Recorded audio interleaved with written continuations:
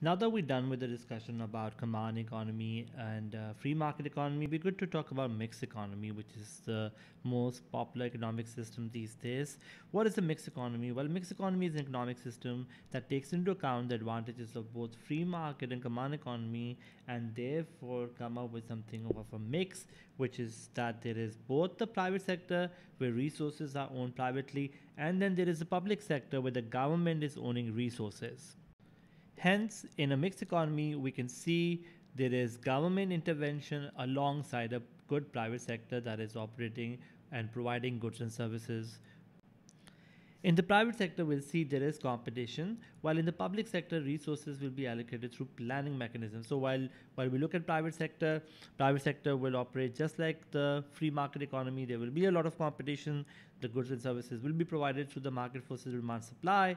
While in the public sector, there will be planning. So, for example, in a mixed economy, public utilities like electricity, like water, and basic necessities are sometimes provided by the government because the government feels these are the goods which are important for people. What about the interest or motivation? Well, we say in the private sector there is basically self-interest because profit is the main motive, while in the government sector or the government sort of public sector, we will see social welfare to be determining uh, people's interests and to be determining the allocation of resources. Now, in a mixed economy, government can also intervene to correct market failures. Now, one of the problems where we saw in a free market economy, there were market failures, but now in a mixed economy, because the government is present, it becomes the regulator for a lot of these sectors, and therefore it can stop any good and service that is causing a market failure. Hence, a strong legal system is something which the government provides in this economic system because through laws and legal system, the government is trying to control the harmful activities. Now, how does the government get the money for all of this? Because, when you have a government which is operating and trying to also control the economy, they need resources. So the government basically finance its activities through what we call taxes on income, wealth, and goods and services. So the taxation is providing funds for the government to operate in this economic system. Let's now look at how market can fail and how the government can be very useful in intervening. So when you look at this economic system, the role of government becomes essential. So we saw in a free market economy that only those goods that were profitable were being produced. For example, a market economy will not provide you things like education and healthcare in the right amount, which we call merit goods, primarily because some people may not be able to afford it. So, for example, during COVID, vaccines were really important, and therefore the government can play a role here because they can provide or produce these merit goods such as education, healthcare, vaccine for people regardless of people's ability to pay for them. Why? Because this is good for the society and economy, and everyone can benefit from having a very healthy and educated population. And that's why whenever in a free market the price is too high for these goods like education and healthcare, the government can produce these goods and can help in benefiting consumers by undertaking this production or even subsidizing this production of goods and services.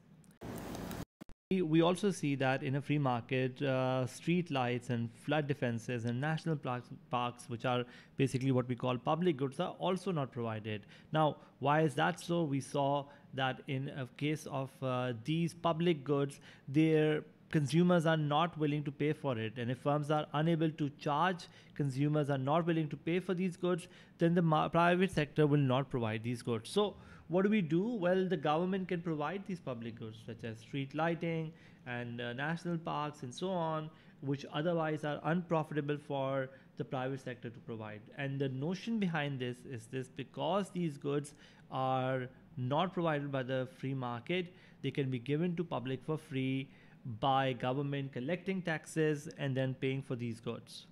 Thirdly, resources will only be employed in a free market economy if it's profitable to do so.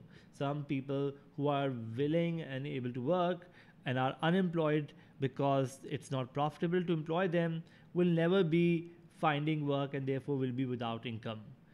In a mixed economy, the public sector can employ these people who otherwise are unemployed, and basically provide welfare benefits and unemployment benefits wherever people are not finding jobs despite having a willingness to work.